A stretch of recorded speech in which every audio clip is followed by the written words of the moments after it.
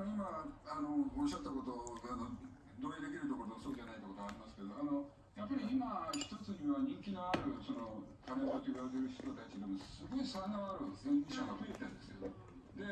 僕の作品なんかでもオーディション結構やる方ですけど、でもやっぱり1回につきそのキャスティングディレクターのところにこう来たいろんなものがどっかのプロダクション事務所に所属してないとなかなかその受け入れられないんですよね。